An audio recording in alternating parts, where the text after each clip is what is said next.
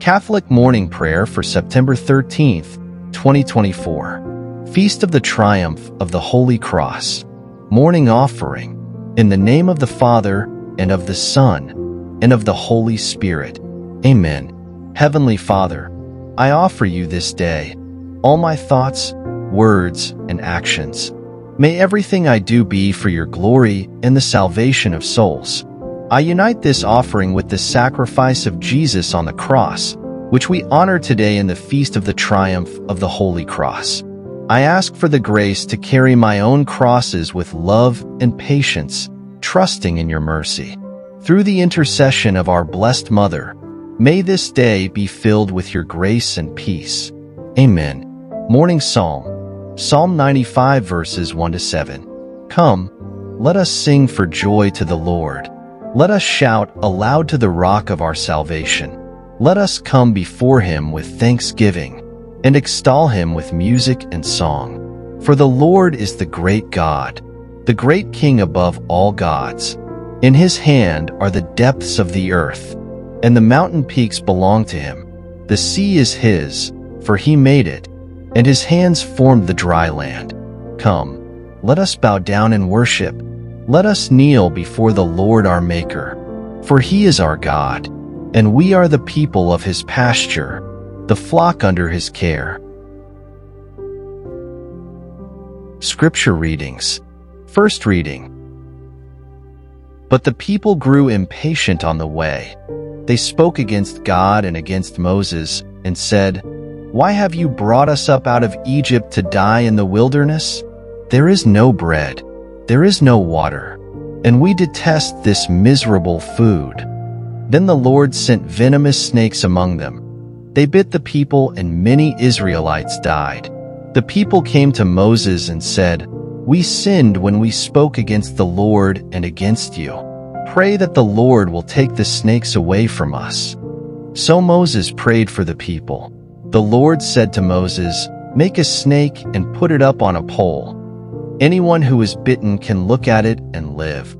So Moses made a bronze snake and put it up on a pole. Then when anyone was bitten by a snake and looked at the bronze snake, they lived. The word of the Lord. Gospel reading, John 3 verses 13-17. No one has ever gone into heaven except the one who came from heaven, the Son of Man. Just as Moses lifted up the snake in the wilderness, so the Son of Man must be lifted up, that everyone who believes may have eternal life in him. For God so loved the world that he gave his one and only Son, that whoever believes in him shall not perish but have eternal life. For God did not send his Son into the world to condemn the world, but to save the world through him. The Gospel of the Lord. Reflection. On this Feast of the Triumph of the Holy Cross, we are reminded of the saving power of Christ's sacrifice.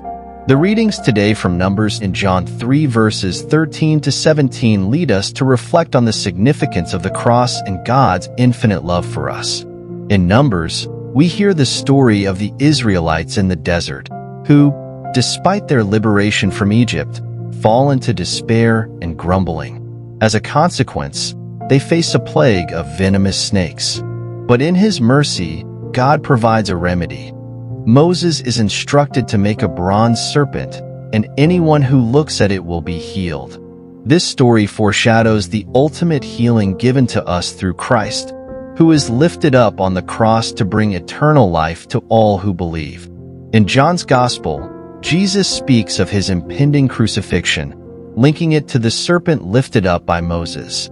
Jesus reminds us that God's purpose in sending his Son was not to condemn but to save. The cross, once a symbol of suffering and death, becomes the ultimate sign of God's love and mercy. Through the cross, we are healed from the venom of sin, and through faith in Christ, we receive the gift of eternal life.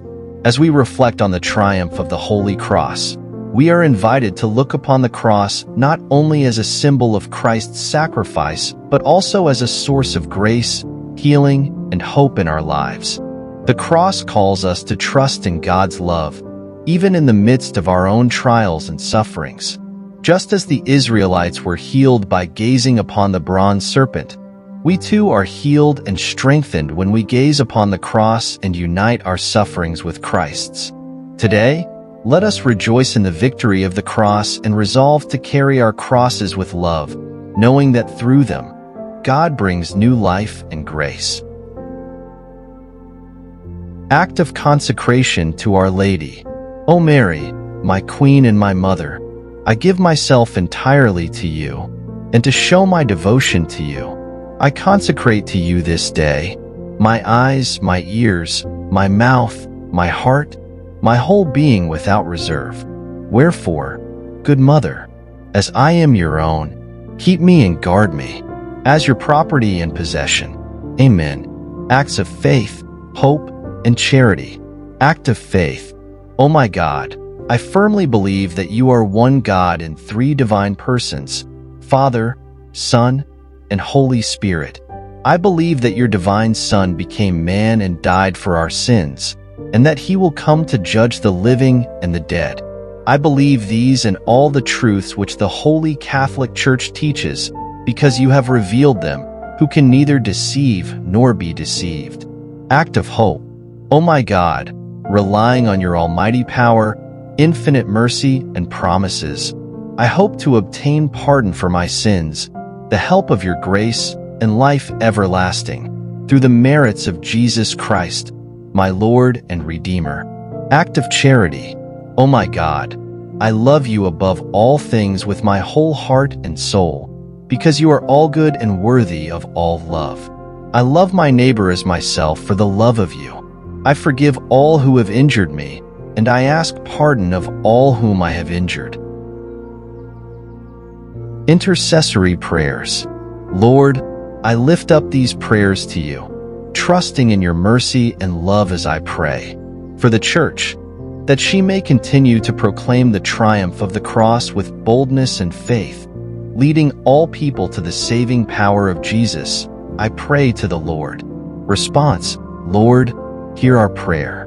For those who are suffering, that they may find comfort in the cross of Christ, knowing that through their trials they are united with him, I pray to the Lord.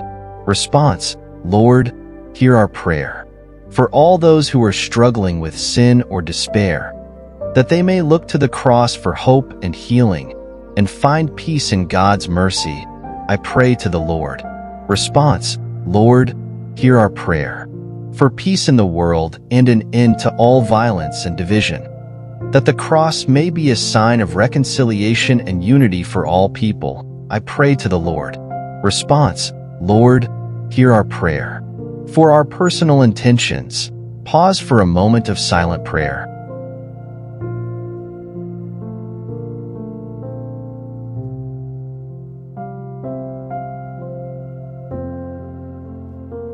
Response. Lord, hear our prayer. Prayer to Saint Michael the Archangel. Saint Michael the Archangel, defend us in battle. Be our defense against the wickedness and snares of the devil. May God rebuke him, we humbly pray. And do thou, O Prince of the heavenly hosts, by the power of God, cast into hell Satan and all the evil spirits who prowl about the world, seeking the ruin of souls. Amen. Prayer to Saint Joseph. O Saint Joseph, whose protection is so great, so strong, so prompt before the throne of God, I place in you all my interests and desires. O Saint Joseph, assist me by your powerful intercession, and obtain for me from your divine Son all spiritual blessings through Jesus Christ, our Lord, so that, having engaged here below your heavenly power, I may offer my thanksgiving and homage to the most loving of fathers. Amen. Prayer to my guardian angel. Angel of God, my guardian dear, to whom God's love commits me here, ever this day, be at my side, to light and guard, to rule and guide. Amen. Act of thanksgiving. Heavenly Father, I thank you for this time of prayer and for the grace to begin this day in your presence. I thank you for the cross, the source of my salvation, and for the love you have shown me through Jesus Christ. Help me to live this day in gratitude and faith, carrying my crosses with love and trusting in your plan for my life. Amen. Resolution for the day. Lord, today I resolve to embrace the crosses I encounter with love and patience, knowing that they bring me closer to you. Help me to offer my sufferings for the good of others and to live with a spirit of trust in your mercy. Our Father, who art in heaven, hallowed be thy name. Thy kingdom come, thy will be done on earth as it is in heaven. Give us this day our daily bread, and forgive us our trespasses, as we forgive those who trespass against us. And lead us not into temptation, but deliver us from evil. Amen. Heavenly Father, as I conclude this time of prayer, I thank you for the grace and strength you have given me to begin this day with you. Help me to carry the peace and lessons of this prayer into all that I do. Strengthen me to bear my crosses joyfully, remembering that through them I am united to Christ. Guide me to live in faith, hope, and charity, showing your love to all whom I meet. Keep me close to your heart throughout this day, and may I always trust in your divine providence. Through Christ, our Lord. Amen. May the Lord bless and protect me today. May he guide my thoughts, words, and actions, and may I always seek to live in his love and peace. In the name of the Father, and of the Son, and of the Holy Spirit. Amen.